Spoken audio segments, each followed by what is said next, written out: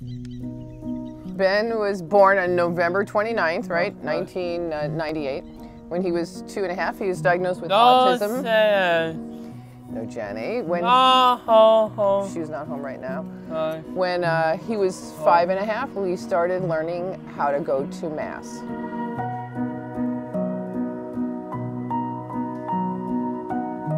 So I started taking him to church every Sunday, and at first, what he liked most was dipping his finger in the holy water so he could make the sign of the cross. That was your favorite thing? Go. Okay, and then he likes putting the envelope in the collection basket, and now he likes shaking people's hands at church. Want to do it? No? Okay.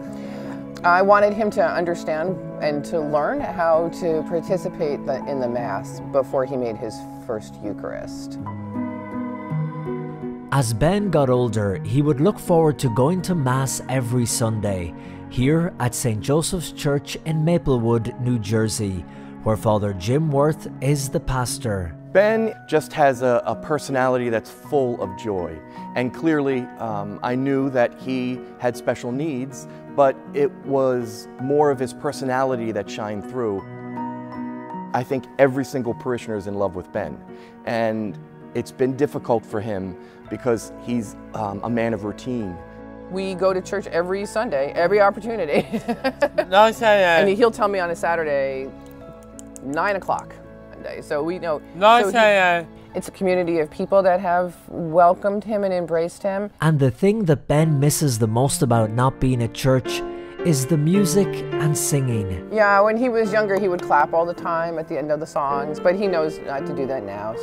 But he's got his favorite songs, right? He gets very happy when Father Jim says any of those. Let us build a house where love can dwell and all can safely live. A place where saints and sinners tell how hearts learn to forgive. Father Jim is a talented musician and singer who once a month on a Tuesday would put on a mini concert called A Solace, and Ben loved them, never missing them. What night did he do it on usually? That's right, on Tuesdays. We're hoping he'll do another one in 2 Tuesdays, Ben says. All are welcome, all are welcome in this place. So every single month he was used to coming to the church, rain or shine. His mother would take him, so it was a routine for him. And I felt that his routine was completely uprooted. So one of my goals was to give him something that was familiar to him. Ben Hack is one of our parishioners who comes to the 9 o'clock Mass every week. Knowing that Ben was really missing these special nights, Father Jim decided to broadcast a special solace on the parish website, which he called Ben's Solace. He loves music and he loves the solaces, so... During the hour-long show, Father Jim performed only music Ben liked, including his favourite song, All Are Welcome. One of his favorite songs is All Are Welcome, which is what I'll start with.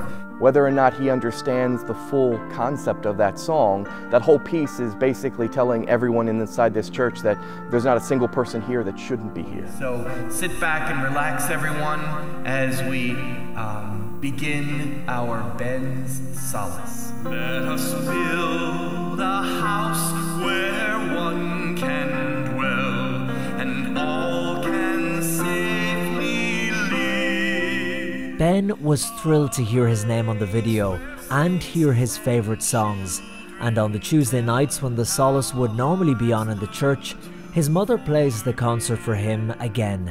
Oh, look at that. That's nice. Next 2 weeks. In 2 weeks? Yes. Will he have another Solace concert for you?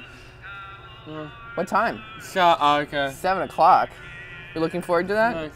Built of hopes and dreams and visions, Rock of faith and vault of grace, here the love of Christ shall end divisions. All are welcome, all are welcome, all are welcome. Want to get all in? Hey Ben? Ben.